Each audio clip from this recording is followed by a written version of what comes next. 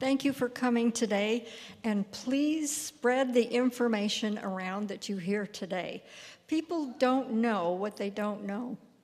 And if you're going to learn today, so you can help spread the information. Please check your cell phones and make sure they're turned off. We would like to thank the Santa Barbara Public Library for co-sponsoring these forums with our League of Women Voters and providing Jen Lemberger to be the staff to manage the audio visual and help us out here every time we're here. Thank you for Gary Atkins for sound system for doing the sound, and Sylvia Uribe with Translinguistic Services, who is simultaneously translating as we go through the program today. If you need to hear this or want to hear this in Spanish, you can sit next to her and hear it in Spanish today. This forum is being televised by TVSB and will be available on Channel 17. You may check on their website, go to On Demand, and to video. There you can check their schedule and see where our video is being shown in English or Spanish. It is also being simultaneously streamed on Facebook and can later be viewed on our website, lwvsantabarbara.org. These videos stay on our website, and all our past, not all, but forever, but our past couple years are on our website.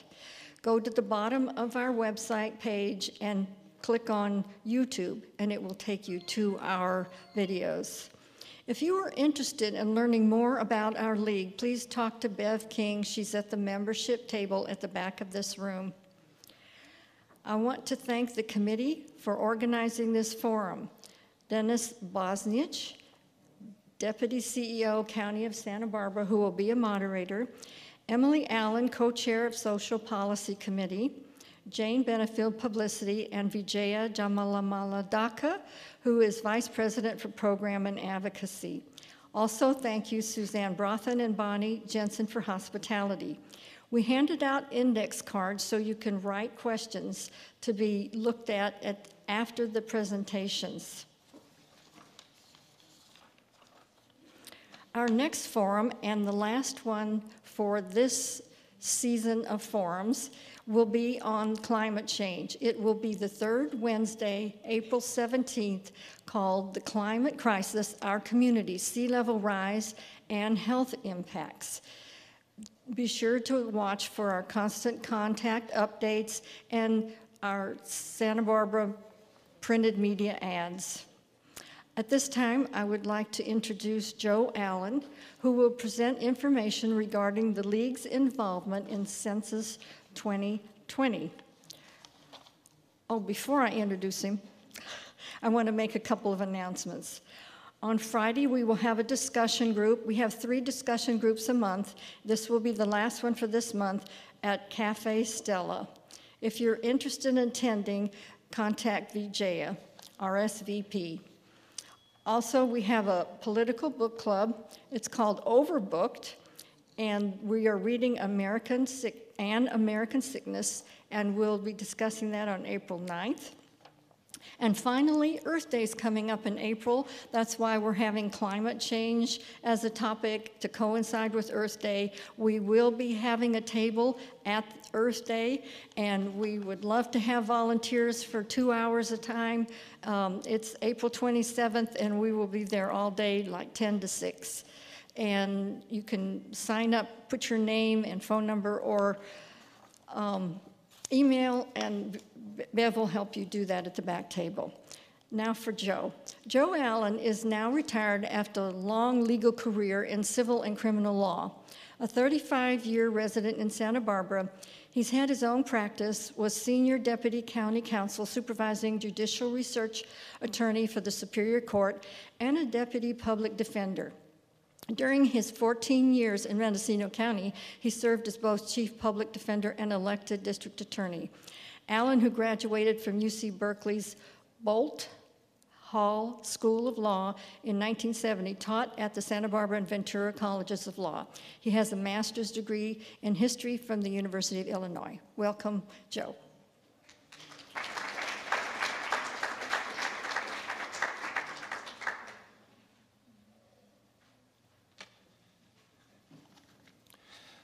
The state and national League of Women Voters have both joined in two potentially precedent-setting constitutional lawsuits around the question that the government has proposed asking this year in the national census about citizenship. For a little background, the census, as we know it, was established in the Constitution of 1787. From the Declaration of Independence in 1776 until the Constitution was ratified in 1788, there was no national census in the United States. Because each state had one equal vote in the National Congress, there was no need to know how many people were in each state. It didn't make any difference. But the states kept track of their own populations for taxing purposes and for apportioning their legislatures. The framers of the Constitution created a House of Representatives in which the states were not equally represented, but would be represented according to population. The enumeration clause found in Article 1, Section 2 of the Constitution provides that the first Congress will order a census, and then there will be a census every 10 years. The first census, in fact, was set up by the first Congress in 1789 and was held in 1790, and they have been held at 10-year intervals ever since. The next one is next year. The importance of the citizenship question is that a substantial body of expert opinion, which the League at the state and national levels believes to be accurate, holds that asking respondents to tell the citizenship of the person answering the census questionnaire and the citizenship of all other people living in the household will cause many thousands of people in immigrant communities to simply refuse to answer the census. This will cause an undercount, which violates the precepts of the enumeration clause, which stated, and has not been changed in 250 years, stated that every person in the United States was to be counted.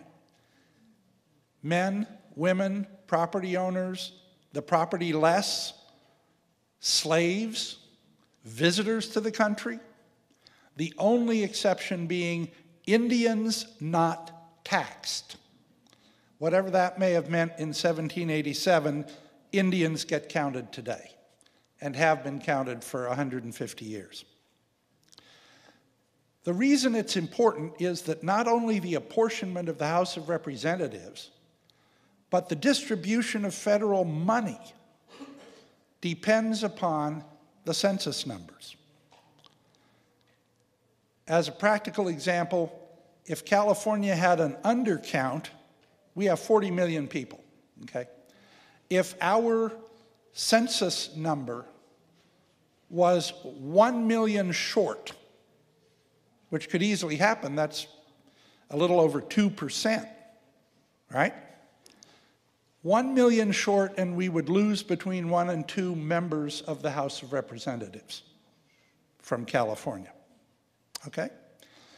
And billions of dollars in federal funds, which track the census numbers because the census numbers tell the federal government how many people there are, and therefore how much the federal government needs to send to the state for education, for roads, for schools, for hospitals, for medical programs like Medi-Cal.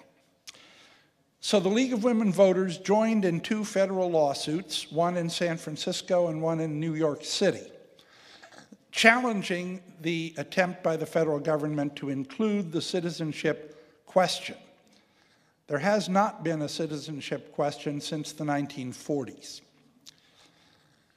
Both of those cases, the federal court decided that the federal government was violating federal law by including this question.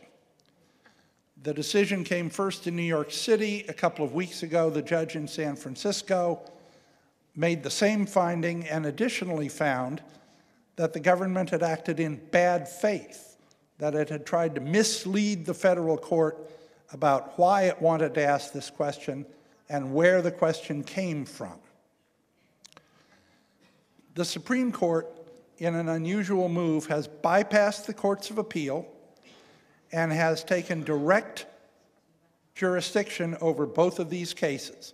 They will both be heard in the Supreme Court this spring, and it is expected the Supreme Court will decide this question before June 30th of this year, because the census questionnaires, with or without the citizenship question, are to be printed in August of 2019.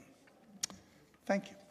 Let me introduce Dennis Bozanich, Deputy County Administrator, graduate of UCSB. He has been in public administration for 19 years and has been working for the County of Santa Barbara in various capacities beginning in 2011.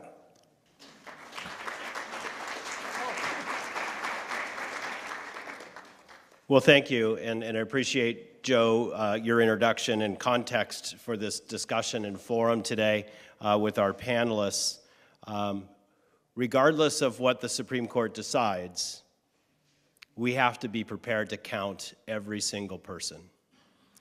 We can't bet or guarantee what the result is going to be in the courts, and so we have to begin strategizing how we count every single person, whether that citizenship question is there or it's not. And that's really what today is about, and I'm so glad to have the panelists as well as our next speaker with us today to really present to you what we're having to look at as we begin to think about how do we count every single person in the state of California during the 2020 census. We have just over a year. Census Day will be April 1st, 2020. Now is the time to prepare. With us today is Quintilia Avila, who is the regional program manager for and Southern California lead for the California Complete Count Census 2020 program. She is based in Los Angeles, and Quintilia was a team member of the California Complete Count Census campaign in the year 2000. So she's been here before a couple of times, not her first rodeo. Quintilia brought knowledge of historically undercounted populations, such as immigrant communities, to the state's census outreach efforts. As an immigrant herself, she understands the fear some Californians have of government. Quintilia brought experience and knowledge as a research administrator, managing more than $5 million in medical research grants for the Keck School of Medicine at the University of Southern California. And during her 15 years at USC, she honed her expertise in project administration, resource and staff management, people skills, which is good, cultural competence, and including complete biliterate capacity in Spanish. Quintilia received a bachelor's degree from the University of California at Santa Barbara and a master's degree in public administration from the University of Southern California. And it's my pleasure to bring to the podium here Quintilia Avila. Thank you so much for having me. What an introduction. So, good afternoon. My name is Quintilia, and I'll go kind of quick because Alan, was it Alan? I forgot if that's his name. Joe Allen just did a great, kind of give you a big context of why this is so important. So, the US Census Bureau wants to ensure that everyone is counted once, only once, in the right place. These are some of our challenges and opportunities. We have the very first digital census. For the very first time in the US history of census taking, we will have it digitally. So 80% of the population will be filling it out by computer, laptop, online, phone call, and then the other 20% will be doing it on hard piece of paper as we've been used to doing. And people will be self-reporting their identification. The US Census Bureau has limited funds this year in comparison to the California Census. The US Census is charged to enumerate. They are the actual counters. They develop the questionnaire.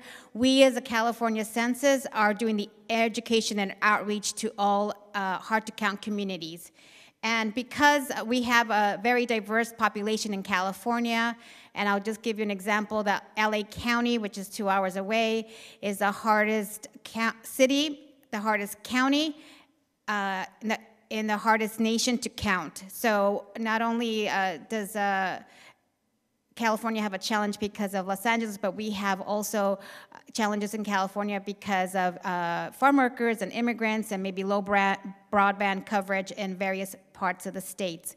So we have a very tough challenge if it's going to be online. Not everybody has a broadband coverage, and because of our current political climate, there is more fear for immigrants and other people of color and other disenfranchised organizations and people who are very concerned about not only filling out the questionnaire at all, but of course only filling out if there will be a citizenship question. So we want to engage our jurisdictions and our counties and our ACBOs and our community-based organizations to really help us out, make sure that we have a complete count. As Joe Allen said, the reason we're doing the census is because we need to make sure we don't lose any congressional seats and because we get money back into our locations in our cities and our counties. So this is the role the U.S. Census will be actually conducting the actual census. The state of California, I'll give you a quick history. I was part of the 2000 census. It was the very first time there was a California Complete Count Committee. It was because of the 1990 undercount. It was so severe that the state legislature decided to put together a complete count committee. There was about $24 million. I was a graduate student at USC at that time, and I worked in the Sacramento office. In 2010, they formed another complete count committee, but because of the recession, they only had $4 million to work with. Now in 2020, thankfully, because we have such a diverse population and our governor and our legislature know how important the census is, they have apportioned up to $154 million for the state. So we have an unprecedented amount of funding for California, and it is our job to make sure that everyone is counted. So we are very happy to be here. The local government, we are asking every county, there are 58 counties in the state of California. I'll show you a map how we've drawn up the 10 regions. And in each region, anybody can form a local complete count committee, but we really are going to be working with the counties to do the local complete count committee. So if the Sikhs in Santa Barbara or the Campesinos of Purepecha groups of indigenous people want to form a complete count committee, they can, but we also ask them to be part of the subcommittees of the official local complete count committee. We have established some contracts with our counties. We have established contracts with the administrative community-based organizations. I'm going to announce who are our awardees for the state. We are also working with tribal governments and the media, which will be coming out next. Actually, the RFP has been released. So this is the different groups of people we're working with: local complete count committees, faith-based organizations, schools, statewide media. And we'll be conducting some implementation plan workshops later in the summer, June through September, and I'll quickly go into that. Quickly, these are the hard-to-reach, hard-to-count people. We have about 15 groups of people, and I will give the slides to everybody else because I'm going really quick. If you are a GIS person, you want to see where the hard-to-count people are in your city, in your county, go onto our California website, and you'll be able to go by tract of what areas are undercounted. So skip that. I will skip that. We are educating, motivating, activating because we want to deploy everybody by January of 2020. And these are the people we're collaborating with across all sectors. This is where we find our hard to count. And this is our map of the 10 regions. You are in Region 5. Santa Barbara, you're in the Central Coast. And these are regional ACBO awards. So for 5, Ventura County Community Foundation is your awardee. And we will be announcing the statewide community-based organizations Friday. Please visit our website, get on to our mailing list. You'll find out all webinars that we have going on. We've had several that you can go onto our website, and we will be having more. And this is our social media contact as well. And I just want to say one thing about Santa Barbara. So based on the latest Census American Community Estimate, Santa Barbara County has almost 200,000 people living in census tracts with a California Hard to Count index above statewide median. And what are the leading reasons for the hard to count in Santa Barbara County, you may be asking? Well, almost 1/2 of the hard to count live in census tracts where the percentage of renter-occupied units is among the top hard to count reasons. A little more than 40% of the hard to count live in census tracts where the percentage of crowded units, and roughly the same percentage, so about 40% live in census tracts where the percentage of adults 25 or over have not graduated from high school. So these are the top hard to count reasons. And other leading causes of being hard to count in Santa Barbara County is percent of children under 5 and percentage of non-family households. So people living more than one family or multiple people living in one household. So that kind of gives you a picture of your hard to count communities here in Santa Barbara. And go Gauchos. I did that really, really quick. My apologies. You were great. Thank you very, very much. That was really a fast tour. And we will show you some maps a little bit later in the presentation to show you the specific tracks that are of greatest concern for us here in Santa Barbara County, especially on the South Coast. So what I'd like to do now is to introduce our panelists. We have a great array. I'm also asking you to, as was mentioned before, to consider any questions you might have, to write those down on the index cards, and we'll provide some time during the forum to answer your specific questions. First off, and I'm just going to read through all of their bios, and then we'll get to their presentations. I think it'll be more efficient that way. So first up, Vanessa Bechtel is right here. She is the president and CEO of the Ventura County Community Foundation. And she's been, prior to her arrival there in February of 2015, Vanessa served as the executive director at the Santa Barbara City College Foundation, where she more than doubled their annual fundraising. As a founder of a wealth management company, she has been named Businesswoman of the Year by Santa Barbara Chamber of Commerce, and for the last 2 years has made the list of top women in business by the Pacific Coast Business Times. As an active volunteer herself, Bechtel has served as a board member for the Santa Barbara Family YMCA, an ambassador to the Santa Barbara Chamber of Commerce, was a trustee at the Santa Barbara County Retirement Board and treasurer of the State Association of County Retirement Systems. And she's the past president of the Institute of Management Accountants and Santa Barbara Rotary. Sonoma County native, and she graduated from the University of California at Santa Barbara in 2001. Go Gauchos.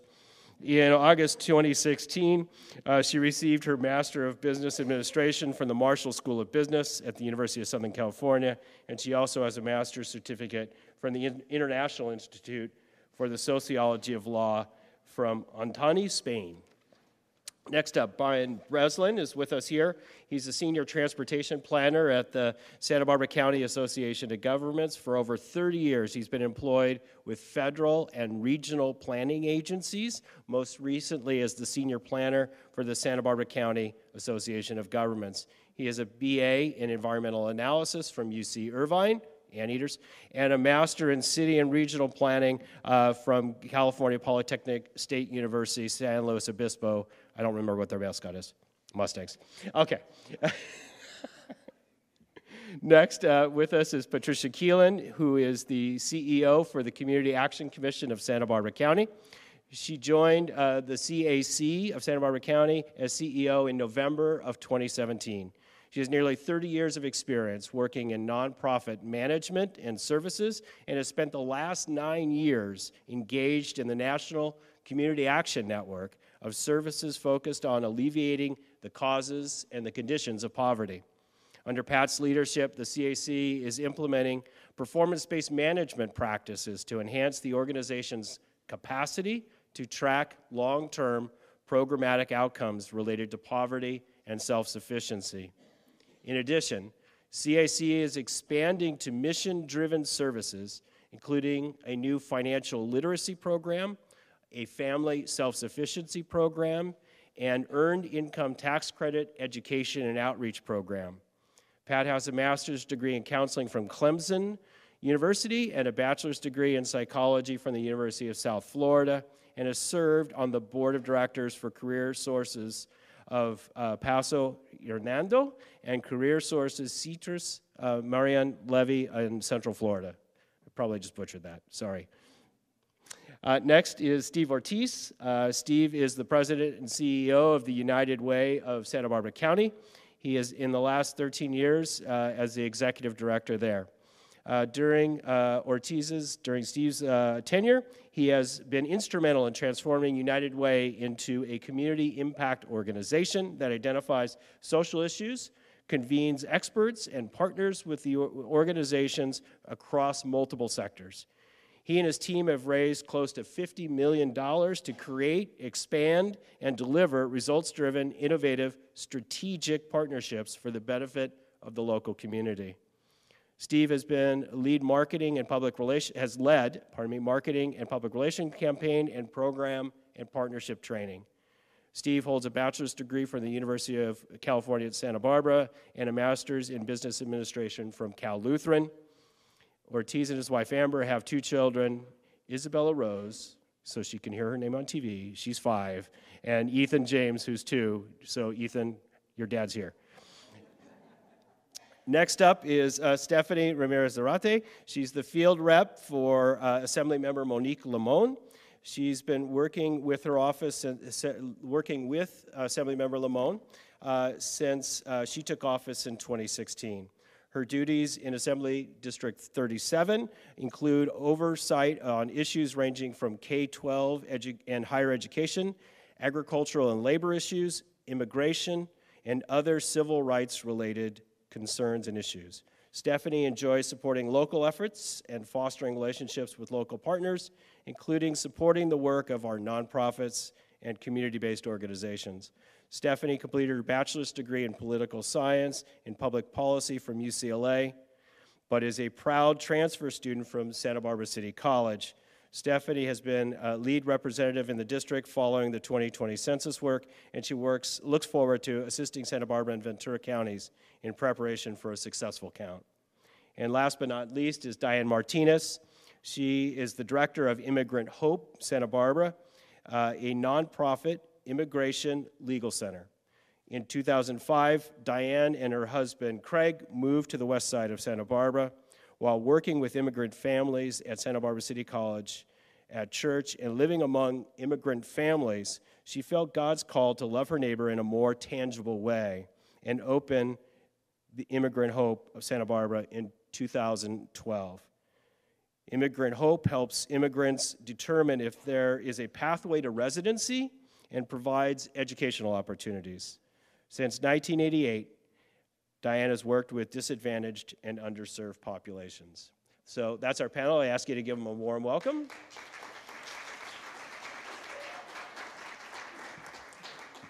So I'm just going to do a brief intro, and then I want to turn it over to Vanessa. So I don't want to recap this too much, but as you know, the census is done every 10 years and required by law, as Joe shared with us. The account is going to occur beginning on April 1st, 2020, just about a year away. We've talked a little bit about the new technology challenges as well as the challenge of the citizenship question.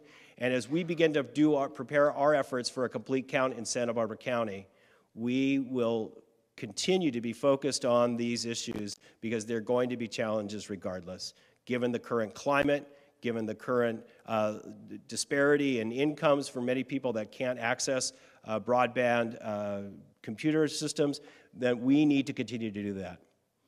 Really, the key aspect of this is that the census is going to determine the access to many federal funds. We've talked about billions of dollars. We've talked about trillions of dollars in potential lost revenue in the state of California. Let's make it real concrete.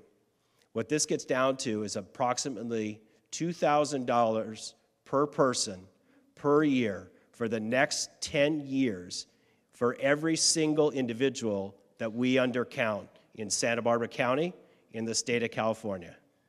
That's the stakes. $2,000 per person per year for the next 10 years.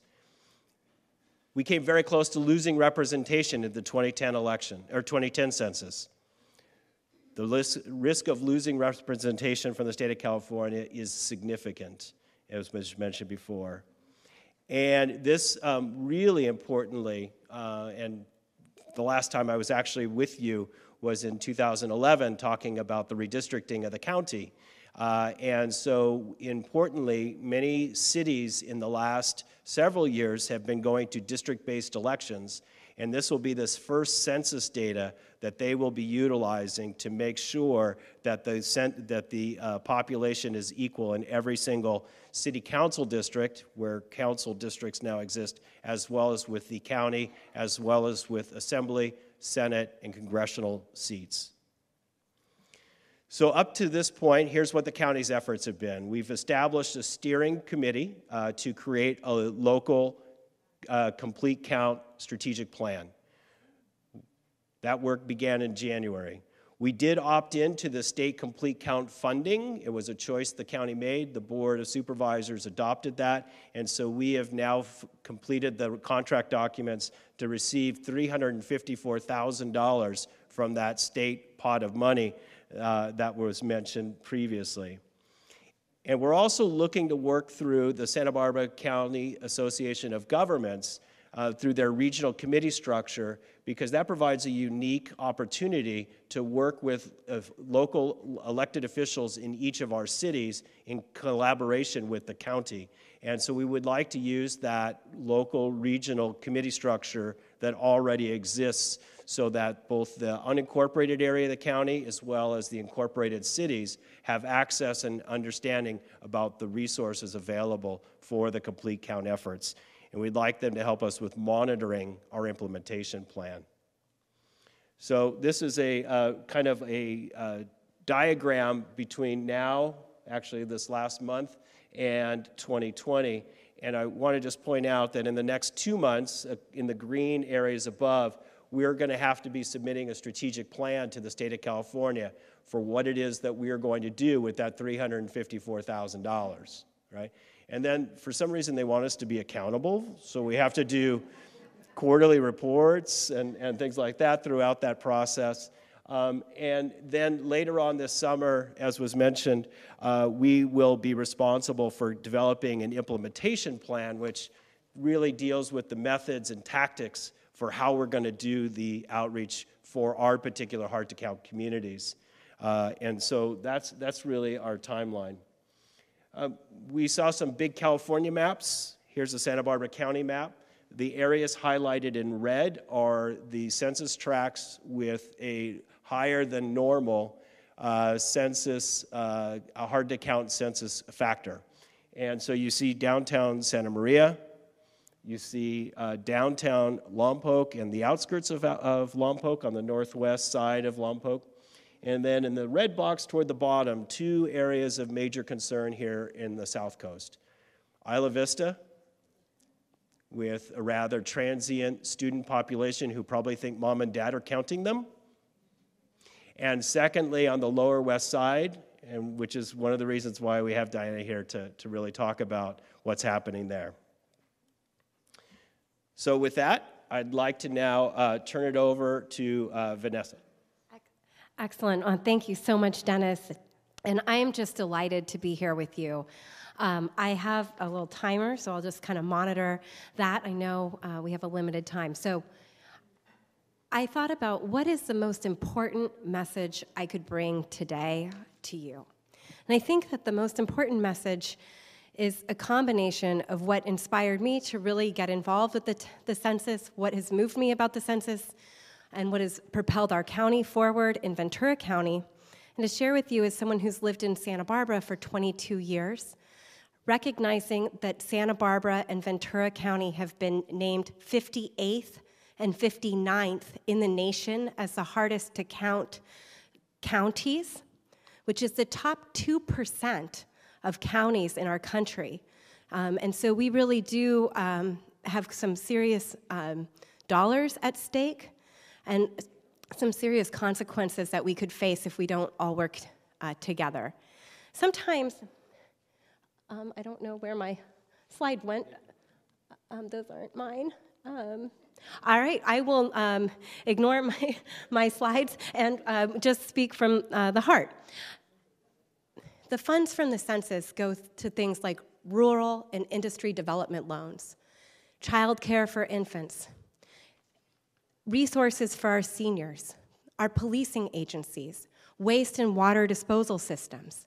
The list of funding and the ways that the census impacts our life on a daily basis and impacts the entire health of our social safety net system cannot be stated more intensely. I mean, it is just the most profound sources of funding that we have for our community. And in 2017, Emmett Carson from the Silicon Valley Community Foundation approached me and said, Vanessa, we're particularly concerned about your neighborhoods, Ventura County, Santa Barbara County. And he's right, we're right to be concerned. So I had some slides that talk about the funding, and the state has put aside some pretty significant resources, 90 million, and then an approved additional 50 million. How that breaks down in the county, Dennis just touched on for Santa Barbara. But the Region 5 was grouped together for the funding that went to community-based organizations. That was 1.1 million. And it gives us an opportunity throughout the region. And our region includes San Benito County, Monterey County, Santa Cruz County, San Luis Obispo County, Santa Barbara, and Ventura County. We're grouped together as a region because we have some binding similarities. We also have some differences, but it gives us a profound opportunity to actually connect together and pool our resources for the maximum impact. When we did the analysis in Ventura County as an example, what we learned was that it was going to take at least 5.8 million to do adequate, hard-to-count outreach. Now, our county only received $288,000 for the state, and our funding out of that 1.1 million breaks down to about $347,000. That leaves a significant gap. And this is where we can really come together. And I love the fact that this is being hosted by the League of Women Voters. Frankly, we love the League of Women Voters. And our local chapter is actually helping us go around and make presentations so that we can unite the entire county and our entire region. We currently in Ventura County have 150 community-based organizations, faith-based organizations, and individuals that have formed the complete count. We invite some regional subcommittee focus, including a philanthropic subcommittee, because if we go together to seek additional funding support from state resources, we can accomplish so much more. We can partner together, and this is the real key message. Not only do we need to make the census lovable, relatable, and something that's on everybody's mind, but we need to maximize the impact and the reach of every dollar because it's very unlikely that we're going to raise $5.8 million in Ventura County, and I don't know how ambitious you are, but you would have to do something somewhat similar here. So if we bond together, we can leverage technology, media, we can partner together for grant requests, we can partner together for outreach and education. A lot of our organizations work regionally and have partners of similar nature. We can help combine training. Our community college district in Ventura County, for example, has volunteered to do certificate courses for all of our volunteers. And that's all the time I have. But I just hope we leave with the fact that you can always reach out to us. I'll leave Dennis my card, and I'm really looking forward to making this the most successful census ever. All right.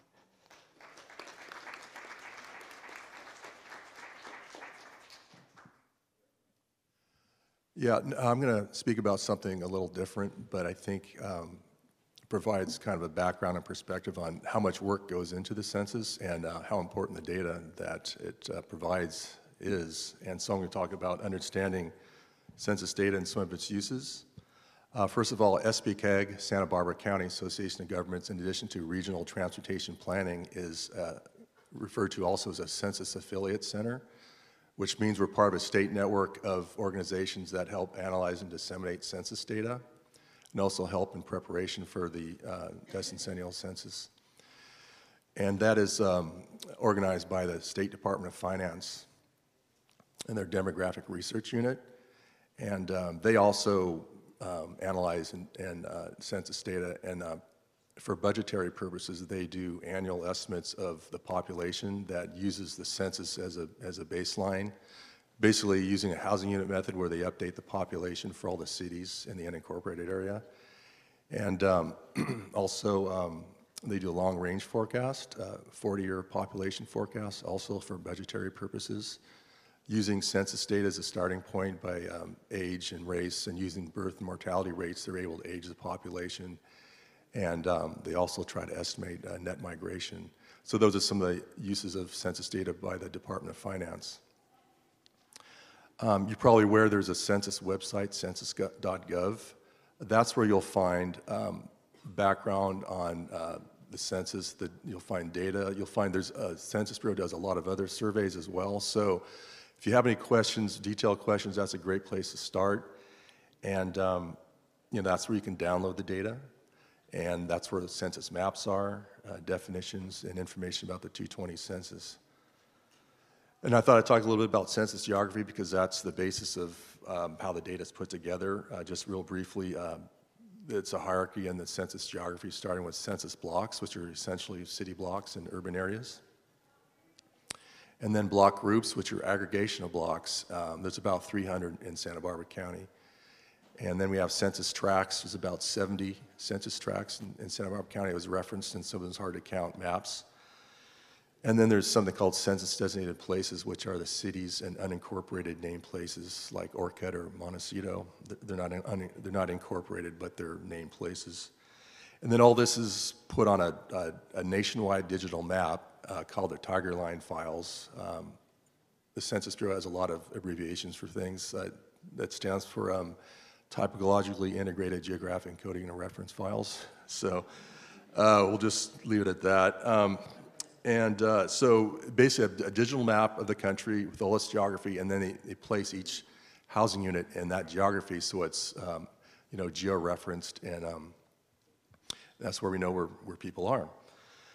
And then there's the 2020 census, but there's also the American Community Survey, which is an ongoing annual survey sample, and that has a lot of the detailed census data related to income, poverty, household types, employment, education, things like that. The census, which happens every 10 years, is just basically, the count of people, the age, and the race and the gender. So it's pretty limited. And the American Community Survey has been around about 10 years. Prior to that, every 10 years there was called the short form, which is just goes to every household, so it's not a sample. But then they did the long form, which was a sample, one in every 7 households. And so that was what we had for 10 years. But now the American Community Survey provides us, it's a rolling sample, so every year we get updates of the census data, the detailed data. But again, it's just every 10 years that the total population is counted. And then, there's a lot of things that go into the census that you don't know about. Some things we're involved with, for example, something called the BBSP. I told you there's a lot of abbreviations. That's the Block Boundary Suggestion Program.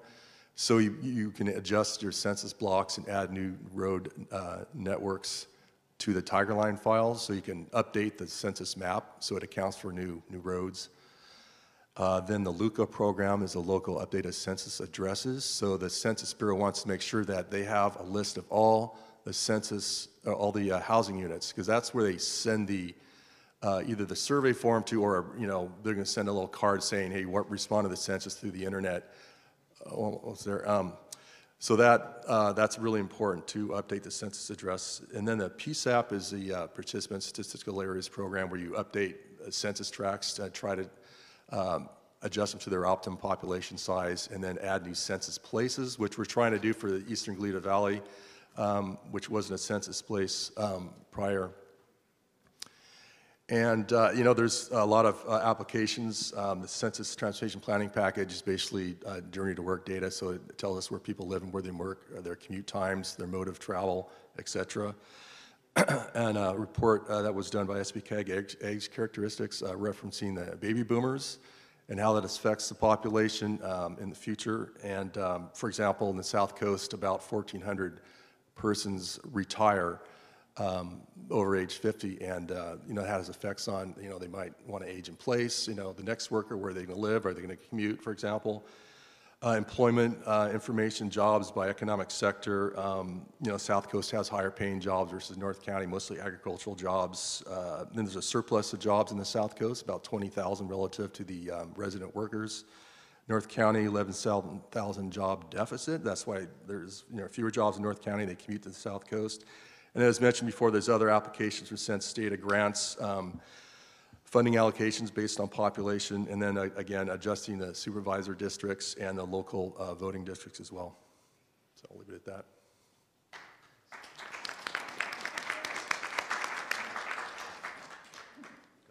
Okay. Well, good afternoon. My name is Pat Keelan. I know we've talked a little bit about how important it is for us to work together to ensure that we have a complete, accurate count, and now we've talked a little bit about the data collection. I'd like to talk a little bit today about the hard-to-count population and who that comprises. But I'm going to start back with the map that Dennis previously covered, and I just want to reemphasize the fact that there are some key hotspots areas where we need to focus in order to do outreach and education around the 2020 census and the importance of completing the census as we move forward. So if we look at the map of Santa Barbara County, as Dennis indicated, the downtown areas of Santa Maria and Lompoc are key areas that we would like to work to ensure that we receive a complete, accurate count, as well as areas of Santa Barbara South County, including the waterfront and Isla Vista. Approximately 21,500 individuals in the Santa Barbara County region are estimated to be hard-to-count populations. If you put that into numbers, that equates, if we calculate at a $2,000 per person per year amount, that's a loss of revenue for Santa Barbara County of approximately $43 million annually in funding that could be used to support the residents of Santa Barbara County in many, many ways. So it's important that we know who the hard-to-count population includes, and that as we move forward, we reach out to them and really educate them about the importance of completing the census here in Santa Barbara County. So who are the hard to count? The Public Policy Institute of California have defined that for us. It includes some racial and ethnic groups, including African Americans, Latinos, and indigenous groups, and young children. They're historically undercounted. Non-citizens are obviously less likely to complete the census, that's been discussed previously. Renters, those who are occupying overcrowded and hard to find housing, including garages and trailers and things of that nature, are very difficult to locate and engage in the census process. And equally important as we move forward, those areas that have limited access or Inadequate access to the internet are going to be particularly hard to count as we move forward this next year. Other vets and other groups that are difficult to count also include veterans, people with disabilities, seniors, the homeless, and, as was mentioned earlier, college students. Okay. So what are some of our outreach strategies? Well, our steering committee has already met in Santa Barbara County to do some preliminary planning around how best to conduct outreach and educate the hard-to-count populations around the census. We plan to maximize our use of technology. Obviously, the use of the internet, social media is important. Using applications such as Dial My Call campaigns to push out text messages to the hard-to-count populations is another way that we can utilize technology. We can utilize existing networks within the county, including social services, our schools, our libraries, the colleges and universities, civic groups, faith-based groups, our first responders, and local business community are other ways that we can utilize the resources here in Santa Barbara County to do outreach. The 211 Santa Barbara helpline is also another important means of getting information out about the census and being available, or call representatives to be available to answer questions and concerns around the census is going to be important moving forward, and we have the capacity there to do that. 211 also has two-way texting capability where people can text and get information about the census. We have a web resource page on 211 as well. Utilizing groups such as the Promotores Network is going to be important in reaching out to the Hispanic and Mixteco communities.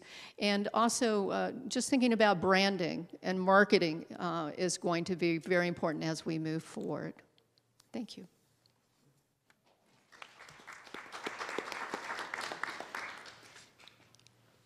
I'm going to be focusing on how we're going to be implementing some of that outreach through the United Way network and other community-based organizations.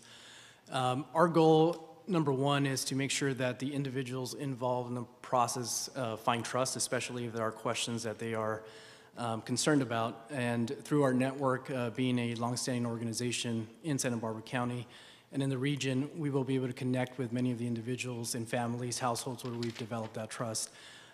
Our initial thought as far as engagement was very clear when we saw that list of individuals hardest to count that Pat described. Many of those individuals listed are exactly the people we serve on a day-to-day basis.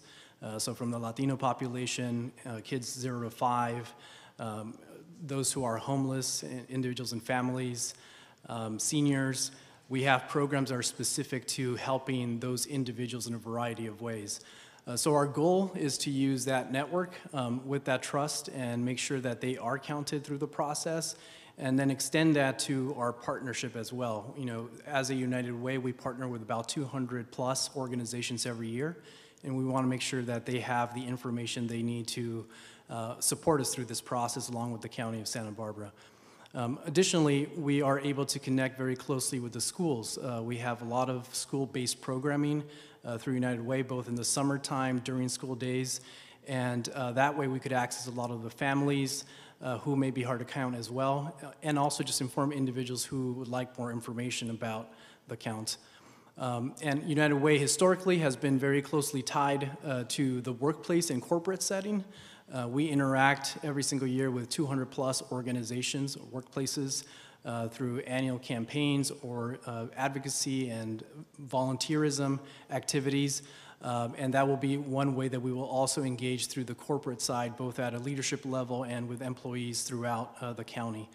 And one piece that we see with the change to being more of a digital format, we do have many partners, including ourselves in our office, where we're able to go out with laptops, iPads, and develop kiosks in different areas where people may have access in a comfortable space, in a trusted space where they could come and fulfill that information, and they could also receive support through that process so they don't feel like they have no clue what they're doing at home.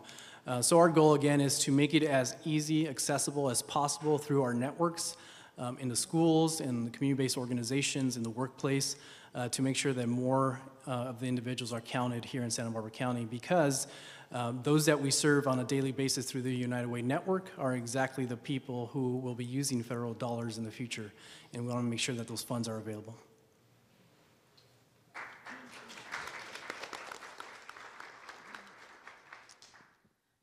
Good afternoon, everyone. Again, my name is Stephanie. I am a field representative for one of our state representatives, Assemblymember Monique Limon. And my piece for this presentation is mostly going to deal with representation and why the 2020 census matters to not only federal representation, but also at the state level. So on the screen here, we have a map of our district, Assembly District 37. We share this district with Senator Hannah Beth Jackson, who I also see a representative here in the audience. Our district is about 90 miles long. It starts from the outer parts of Buellton, right where Lompoc cuts off, all the way to Oxnard. So we are very much part of that Region 5 that relates to funding with Ventura and Santa Barbara counties. And our representation is approximately 500,000 constituents in the district. So why does it matter? I think it was mentioned that an undercount could result in losing a congressional seat, and that is not something we want. At the state level, there is not so much the risk of losing a seat. However, we do risk we're risking equitable representation, as our district, which right now is about 500,000 people in areas, I'll show you a map, and I think it's the following map. In California, when we're looking at the hard to count areas, we see that Southern California in that red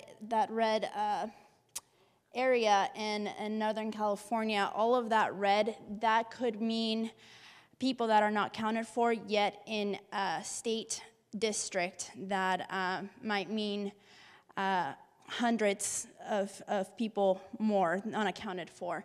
So it's an issue of representation, which will ultimately translate into resources as well. So what is the role of the state as a whole? The very obvious one is funding. I believe our representative from the Complete Count mentioned that the state is really putting a lot of effort with funding. $100 million has already been approved, and $54 million has been proposed for the 2019 budget with our new governor, and so it is very likely that we will be counting with $154 million to go towards outreach efforts. And as a state office, our role is really to understand how that information is being disseminated to our community-based organizations and really making those connections between both counties. And again, that connection of the hard to count and being able to be a good messenger throughout the community. And at the end, again, representation matters. The reason why our main job here in the district is understanding how state legislation is impacting our districts in Santa Barbara and in Ventura County. And these are some of the services that is available to our community. Anything from constituent services, if you're ever having an issue with a state agency, for example, the DMV, it's a very common agency that we get calls about. That's one of the services that our office can help you with. Constituent services, anything relating to the state as far as legislation, you can call our office and find out about pending legislation or legislation that has been signed or going up for a vote. And that way also voice your opinion on certain bills. And most importantly, again, expressing your opinion on what kind of laws you want passed in the state of California. So I wanted to leave you with our contact information. We're just down the street. The Santa Barbara District Office is on Anapamu and Chapala, and there is my boss up there. Thank you.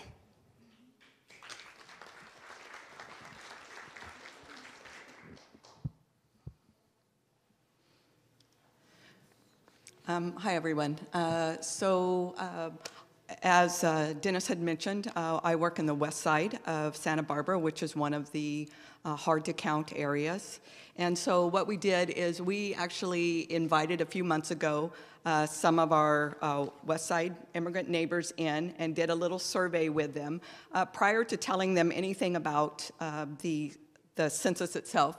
We took a survey and asked how many would actually be willing to participate. And now they had different statuses. Some of them were citizens, some of them were legal permanent residents, and some of them had no status. And so just so you see, we asked a couple of questions. If the citizenship question was included, who would participate in the census? And you can see it would be a very low participation rate for that, with 17 people, 61% saying they would not participate in it, and 5 undecided, so only 21% agreeing to participate at that point. If the citizen question was not included, there was a higher percentage that said that they would participate, which is 46%, and then 54% were still either no or undecided.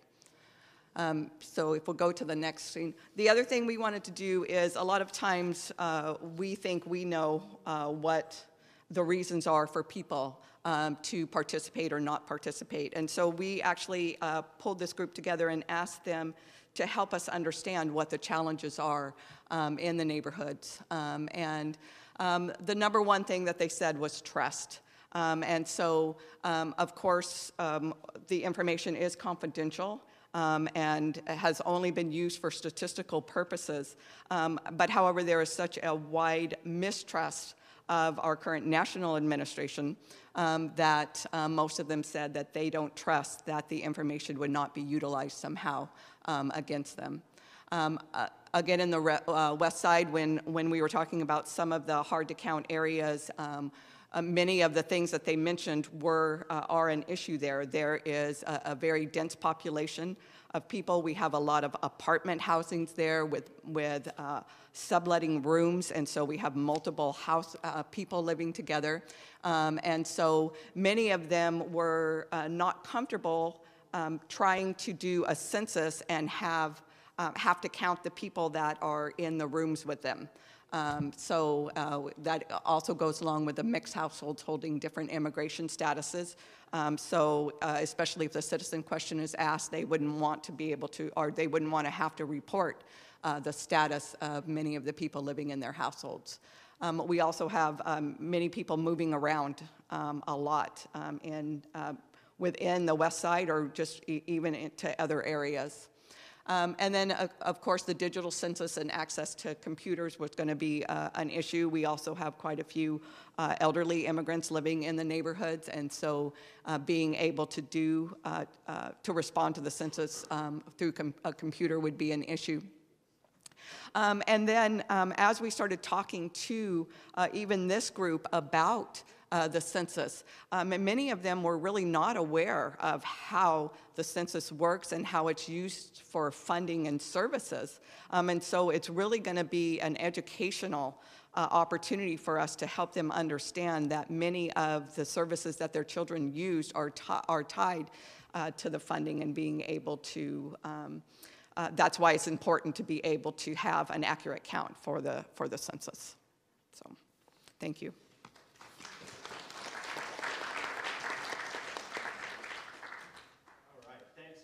Everybody for participating and providing that input. So I've got a couple of questions just to kind of get us warmed up, and then I've just gotten your stack of questions, and this will buy me like 2 seconds to organize them, all right? So the first question, and we'll just throw it out to the panelists, whoever would like to jump in. We've talked a lot about the challenges, and they are many. What are the opportunities that Census 2020 brings? Well, We're the glass half full people here. well, I will share just what we're already seeing. At our last complete count committee in Ventura County, we had 35 more attendees than we had anticipated. We had 3 languages going on at the table simultaneously.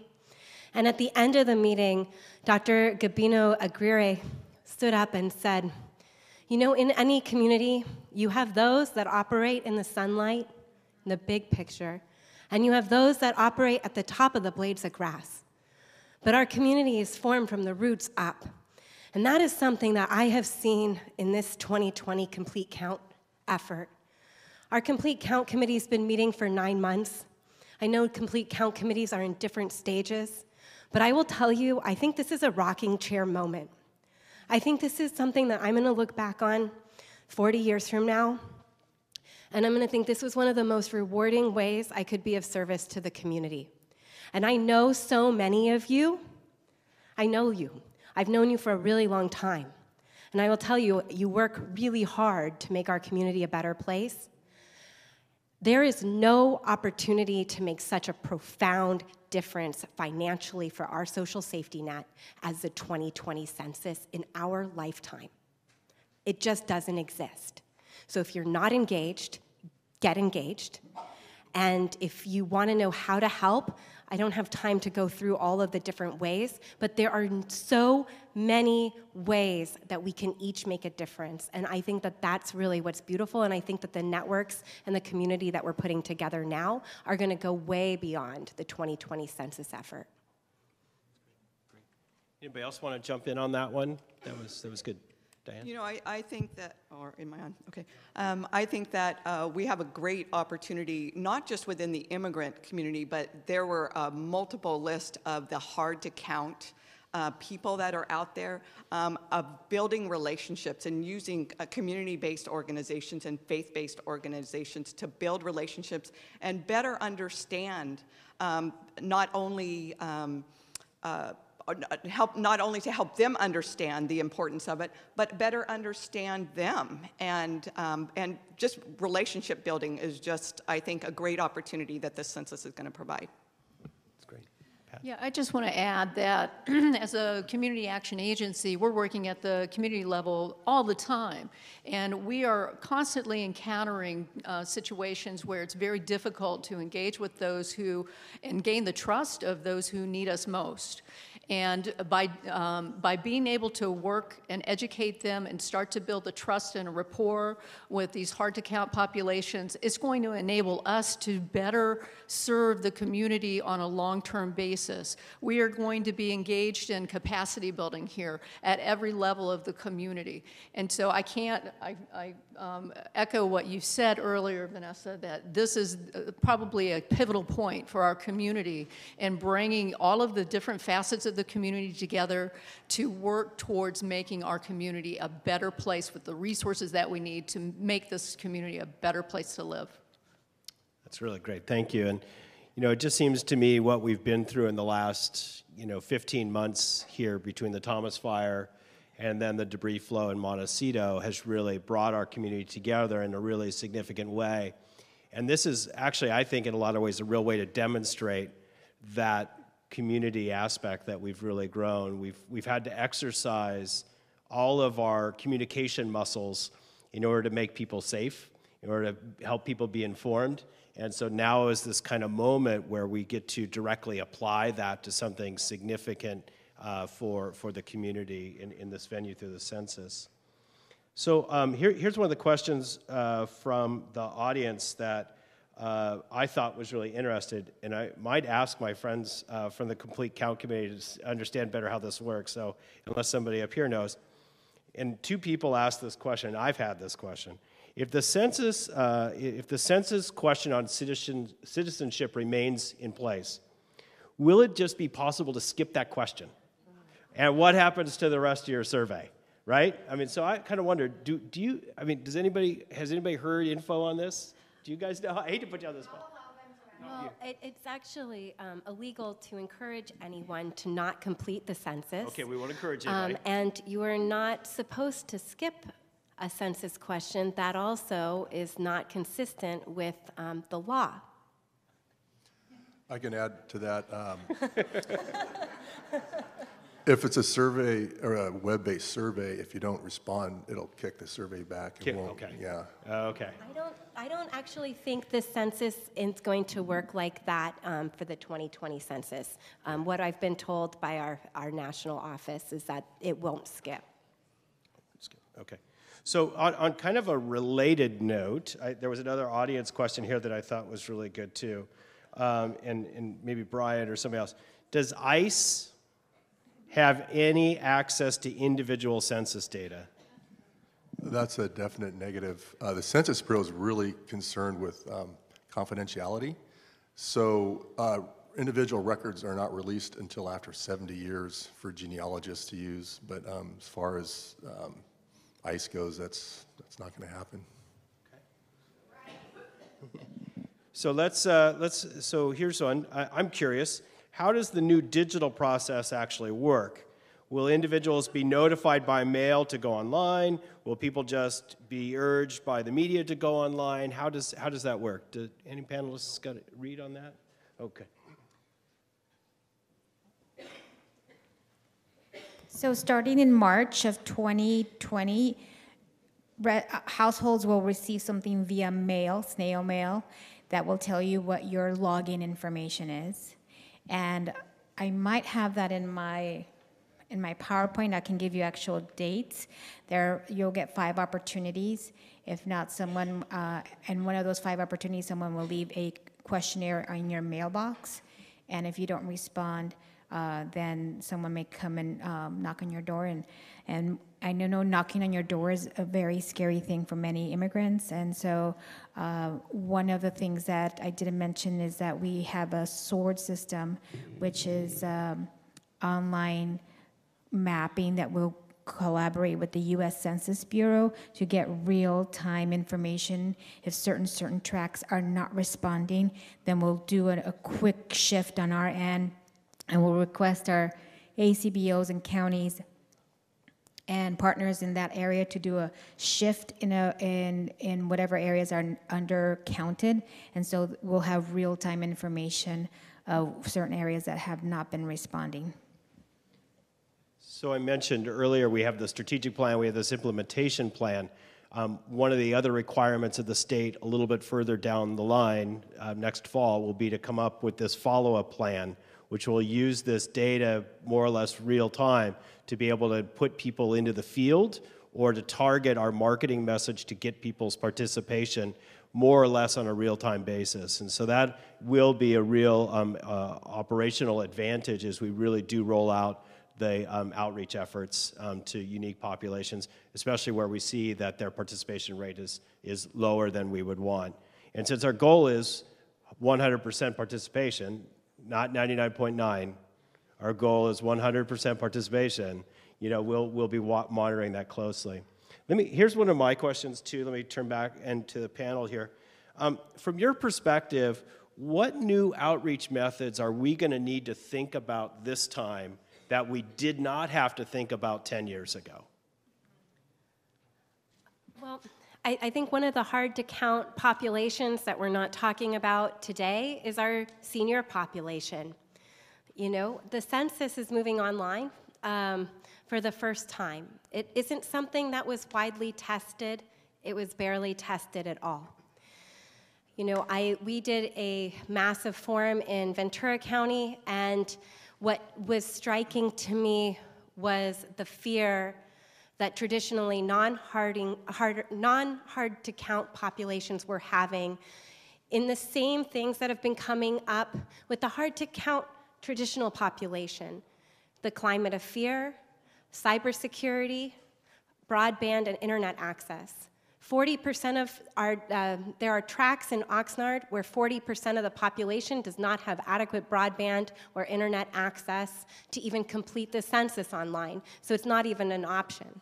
So here's where the creative ideas come from. Number one, we have to make the census lovable. One of the strategies we had was actually engaging Count Von Count, with Sesame Street. Do you know the count? He's in 150 different countries in numerous different languages, and Sesame Street has agreed to let us borrow the count for our complete count committee effort. So we can get coloring books and send them home in our schools in multiple languages, little books, postcards. We can capitalize, we talked to our county treasurer, and she said that we can put information about the census in our mailings. We've got to look for every single type of activity that we do, the fairs, our grocery stores, our churches. This is where we just need to blast the community with the census, but it cannot be so dry. We've got to pump it up a bit, because what's really going to motivate people at the end of the day, especially given the outreach that we're going to need to do, is that feeling in the heart. Okay, so that's where we're going to have some fun, but we need to not ignore one of our hardest to count populations now in this 2020 census is those that are may not be as comfortable with the internet. Other things that we need to do differently this time around that we didn't even have to consider last time? Well, I would just add a couple of things. I think that the use of social media, we have tremendous opportunities through Twitter and Facebook and Instagram and all of those, kind of hip things to do in terms of reaching out to the community. And I think there are some other technologies that we can utilize. For instance, with our Santa Barbara 211 helpline, we've been utilizing the helpline for outreach purposes for the earned income tax credit, education to let people know that this tax credit is available. And we're using texting, two-way texting, for instance, where we can reach out to a potential client, or a resident can actually reach out to us and have a live operator answering their question in real time, so they don't even have to make a call. A lot of people are very comfortable with their smartphone, so that's a way that we can utilize the technology and help to educate and remove some of the fear of asking questions about the census. The other thing is that we're also utilizing the Dial My Call campaign application, where we're actually able to access telephone numbers and text information out about the earned income tax credit. And so it provides basic information on the earned income tax credit, where to go to get involved or apply through the VITA program, and also to learn more about where they can call to get information through 211 and other resources. So there's a lot of new things that we can utilize in terms of the technology to maximize our efforts. And Pat, I'm not sure, not everyone in Ventura always knows what 211 is. Does everyone here know what 211 is? 211 is a hotline that you can call if you're ever in distress or you need help, or it's a way of getting information out. I think Santa Barbara, because of the media and the television access, has it a little bit more publicized, but I just wanted to make sure. Yeah. And you get to it by dialing 211 on your phone, so hence the tricky name, right? All right, good. Hey, Diana, you want to say something? One of the things I wanted to mention is for the immigrant population is they get a lot of their information from the radio. And so it's important, and unfortunately, sometimes the radio helps spread the fear. And so it's important that we get them on board to be able to understand the census and to advertise it and help bring people on, on some of their talk shows and stuff, to be able to help whether it's the older immigrant population who listens a lot to the radio, or even the public television, the stations that they listen to get the word out, using them with a positive message that will help the immigrant population want to participate. So I didn't mention one challenge, but I want to put another one on the table earlier, and this next question from the audience reminded me of this one.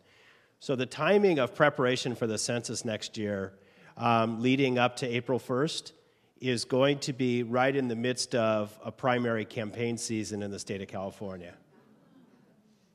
So what happens to available airtime during campaign season? Yeah, it all gets sucked up. Well, it gets sucked up by somebody else. We won't mention any names, right? So we recognize that this is going to be an extraordinary challenge, not just buying airtime, potentially, but also just to be heard amongst everything, all the din of the election advertisement, not noise, sorry, right? So I want us to continue to think about this as something going forward as another challenge. So what the question from the audience that prompted my memory on that little challenge we have, will we be knocking on doors in difficult to count areas? Will volunteers be carrying devices to register people? So let me have the panelists kind of talk through what that kind of almost kind of get out the vote style activity, what does that look like, and how effective do we think that will be? Well, I just want to add one layer, Dennis, to what you just said, which we saw recently with the Hill and Woolsey fire and the borderline shooting. I had a friend who was at a sporting event, and all of a sudden on the screen came a donation, donate to VCFF, the Ventura County Family Foundation. Well, there is no Ventura County Family Foundation. It's the Ventura County Community Foundation. So one of the risks also that we have to really be aware of is the potential for fraud and devious, more sinister behavior. And I think that that's something that we have to really be aware of. And I've seen it in this instance with the Borderline and Hill and Woolsey fire. We've had numerous examples of scams that materialized overnight. And people are aware that this is coming. It's also a national effort, so these criminal networks can be a lot more organized than just local people trying to take advantage of others. Anyway, I don't want to be fear-producing, but we do need to be cognizant of this. How are we going to, A, protect our volunteers? How are we going to protect our community members? And the outreach does include going, to our neighbors. It should be done within our communities, which is why we need to engage everyone in the effort, and the complete count committees need to be represented, but this is something that needs to be food for thought. So Diana, just real quick, I want to come on up while you're here. So Diana, can we get your focus group back together that you had a moment ago, the folks where you were asking about whether they'd participate, and ask them about how would they feel about somebody knocking on their door to ask the question? I mean, it seems to me one of those things that, we've gotten less neighborly. We don't spend as much time on our front porches, and we grow really tall hedges here in Santa Barbara. And so it becomes a little bit more challenging. But, was that any part of the discussion you were having? And I want to open that up to Steve and Pat and Stephanie as well. So in some ways, some of them were relieved that there weren't going to be people knocking on the doors, right? Because the message out there right now for many of the immigrants is don't answer your door, especially if you don't know someone. And so if we are going to send people out, I think, Vanessa, when you just said, it needs to be people that they know, it needs to be people that they trust, and so, and how you do that in neighborhoods, I'm not sure of, but that's, I think many of them will not open doors unless they know it's somebody that they know or trust. And just to clarify, that's not a key part of our strategy. I know that in Ventura to go door to door as volunteers. However, we do know that there will be outreach, and people are going to try to reach out to their neighbors, and not everyone has access to the same type of communication devices that we all have. Quintilia? So just to be clear, the California Census is not the people that will be doing the enumeration in the county. It's the US Census Bureau, and we are requiring all our contractors, whether they're counties or the ACBOs or CBOs, to part of their 11 elements for their plan is to have a plan within their jurisdiction to help us recruit people who look and sound like those people in those areas to become enumerators. And for the first time, unfortunately, the US Census requires a citizenship requirement to be an enumerator. In previous censuses, it was not required. So we are going to count on our partners, our ACBOs and counties, to find and recruit people from their local communities to become enumerators and come and be out in the community. And hopefully there's not a lot of door knocking, and we get information through festivals and 211 and other ways to reach the hard to count communities, and even through radio. And we're going to be requiring our contractors to have questionnaire assistance centers and questionnaire action kiosks where people can get information about the census and or fill out the census and get some help. So those are some other places that people can come to. And we will also hopefully have community-based organizations have teams to help the members to fill out the questionnaires so that no one comes to their homes. Stay for one question, because this one from the audience, I think you're going to be in the best position to answer. So is the state of California networking with other states who also have hard-to-count populations in terms of these strategies and ideas? That's a good question. I don't think we are. We actually are the forefront. Other states are looking to us because we are the only state really that has money behind. We have resources for complete count committees. There are other states that do have complete count committees, but they don't have much money. And really, we're the experts. We know our California. We know our citizens, and we know how to best reach our hard-to-count communities. Thank you. Dennis, Thanks I did want to add something yes. to that. I did want to add that the California legislature did start a special committee dedicated to the 2020 census. And so this select committee through the legislature will be partnering with other states and on more best practices and feedback. I don't think there's been information specifically to that question, but the legislature is convening around this topic. Great, thank you. And let me just do a poll with the group that's here.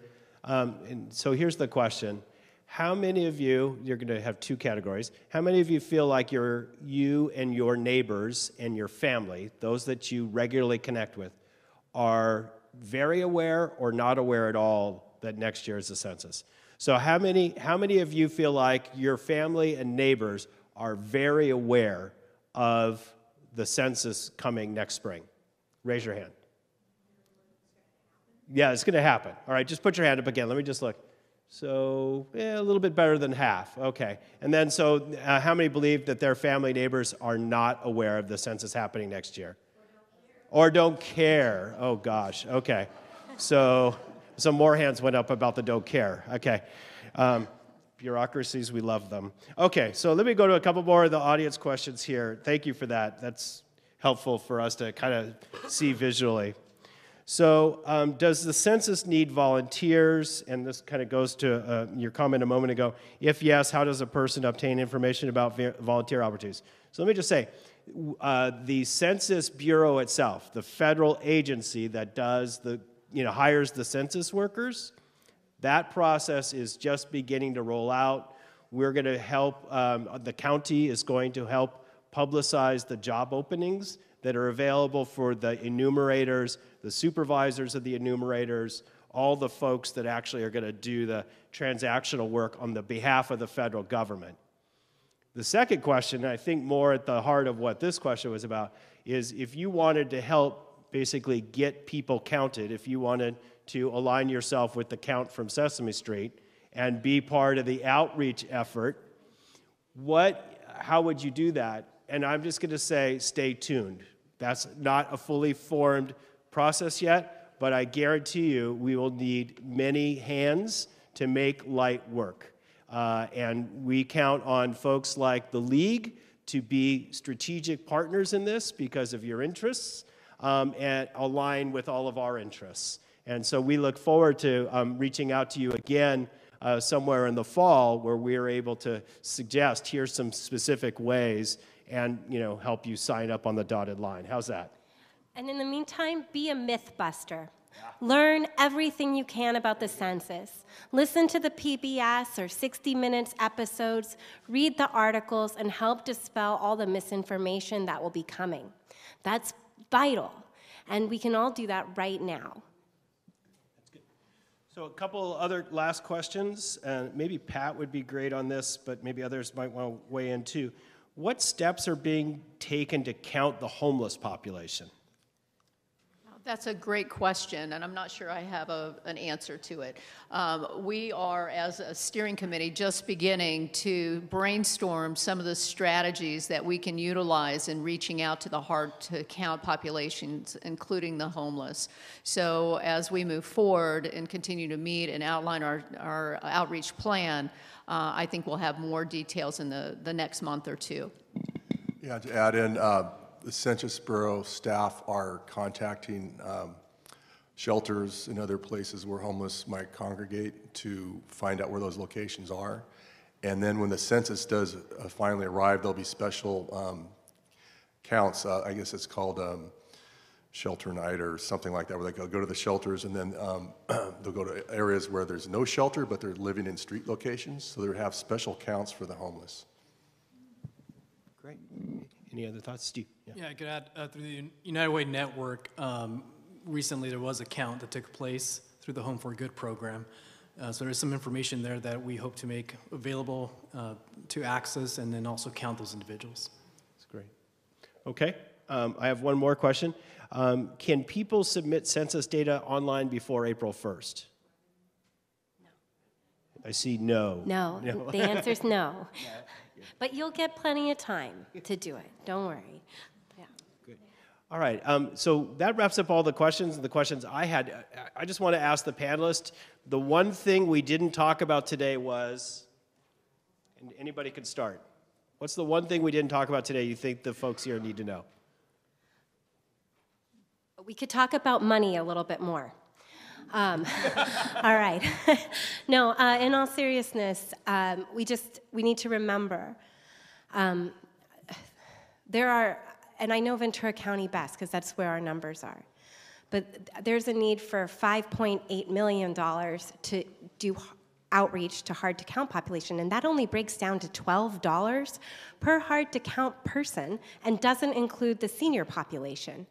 So we need to start thinking, what type of resources do we have in the community to either fund that gap, or what can we do either with our churches or our places of faith or our school system or our nonprofits or our hairdressers?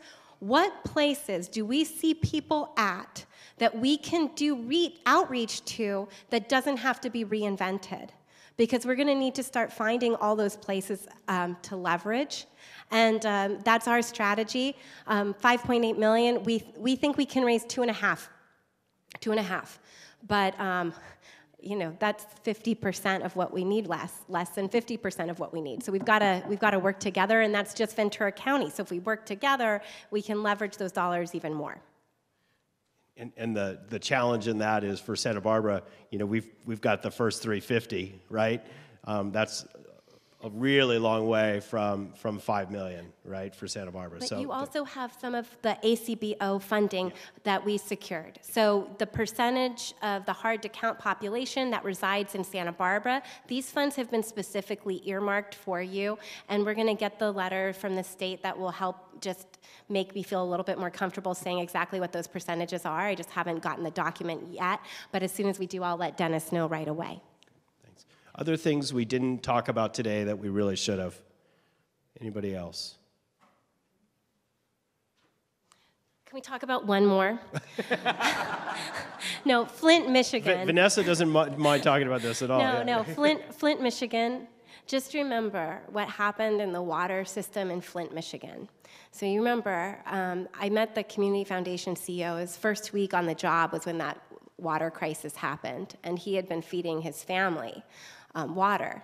His 2-year-old daughter, water, turns out had 5,700 times the amount of lead that should have been there. This is something that affects us all. These are the examples we need to get in the news. These are the examples we need to get into the op-eds. This is how we're going to motivate people to take action. Okay, so think Flint. We don't want that here.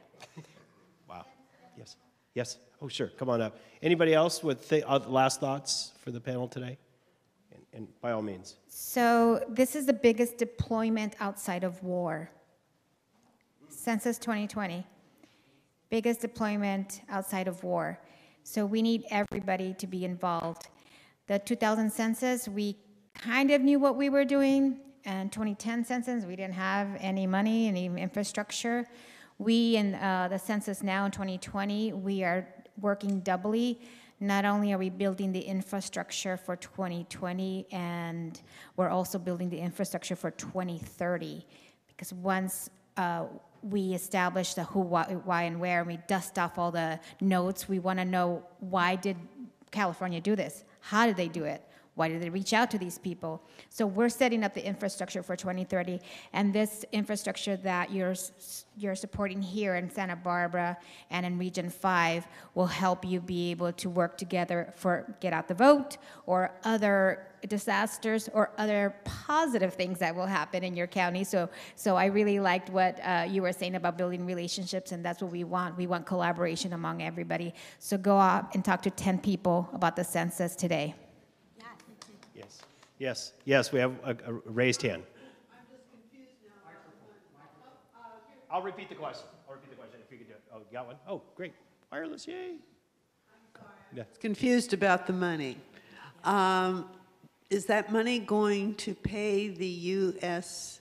approved census takers, or is this money going toward the education and outreach and getting volunteers and so forth?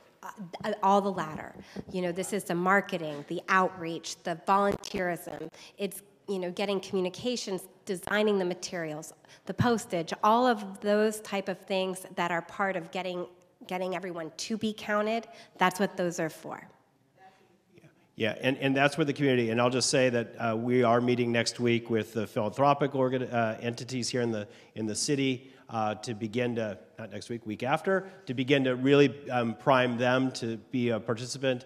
And we'll be talking with the local cities and as well as the county, you know, in terms of that as well. But this is really, as Vanessa just said, this is really about resources to not count people, but to get people to be counted, right? That's the key part of that. So, did we have another question in the back there? Yeah.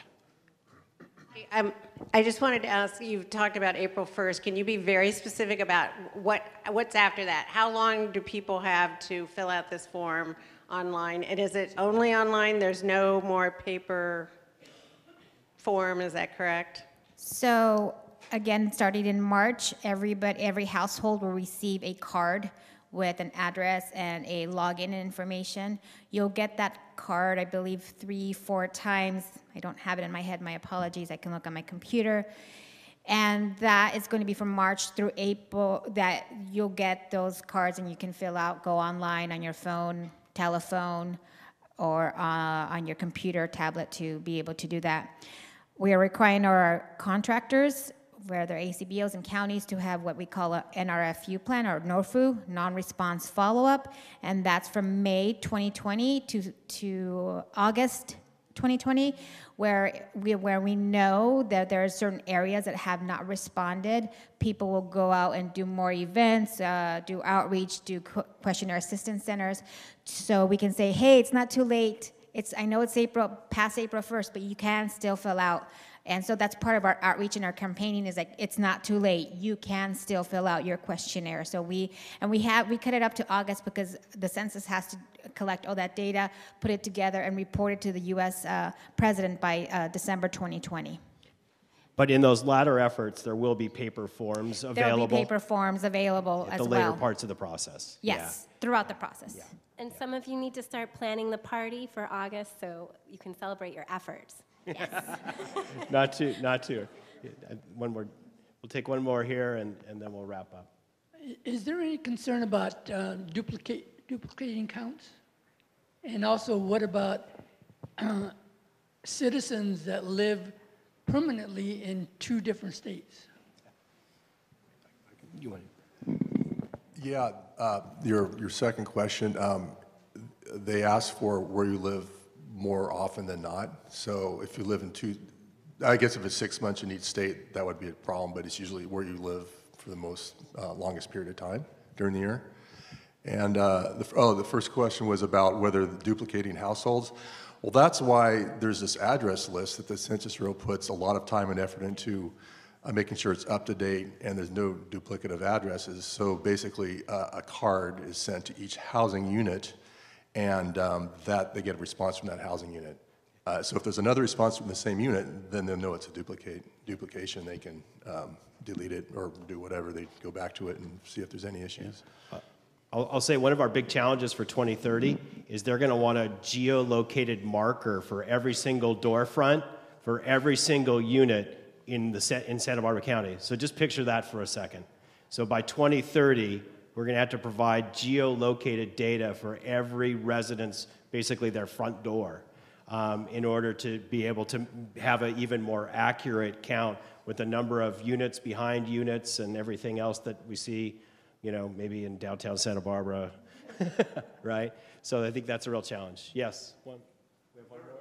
I had a question. Oh, good. All right. Is there a system that you guys deal with where people go by various aliases or various names for one person or something? So again, I think it's about counting the people, not about the various names. I think they're, I don't know how they run security kind of back check on that, but. So this is more of a US Census question, but they base it on household. They want to know in this household how many people live, what are their ages, what's their ethnicity. So it's not about you know, specific name person. It's about household. So one last question, and then we'll wrap up. Okay. I was a little confused about the answer that it's where you live most of the time. I was under the impression that it's where you slept on April 1st. Is that not the case? So you're going to get sourced at multiple addresses. I had understood the same way you did, but I'm open to maybe clarifying that. Brian, if you, Well, I have a great source, census.gov, if you really want to get the, the final word. But you can imagine there's people that might be on a vacation home April 1st, and they don't live there. They're there to go skiing in Mammoth, and the rest of the year they live in Orange County. So if you think about it that way, it's really where they live most of the time and not where they're sleeping that night. Yeah, so Mammoth would get the boom and not Orange County, right? So let me just wrap up by saying this, and thank you very, very much. First of all, I want to thank the panelists for all of their participation and their expertise. I really appreciate it. Secondly, I want to thank you for coming. And then I want you to note I've left my phone number. That's my desk phone, and my email address up there on the screen. Yeah, well, you can come closer. We'll leave it on for a minute, and you can come get it. I know it's a little dark. But I want to be the point person on this effort, okay? Somebody has to be. I wanted to nominate Steve, but he didn't want it. No, just kidding. He didn't say no. He did not say no. But really, I need to just be that point person for now. But as time goes on, I want to be able to, if you're interested, if you want to volunteer, if you want to do things, I'm willing to collect that information and have you be available. So I'm putting my hand up just to be the person that's going to be the one in kind of collecting that stuff. And again, I just want to thank the League very much for this opportunity, and just thank you again for your participation, and thanks to the panel. Thank you.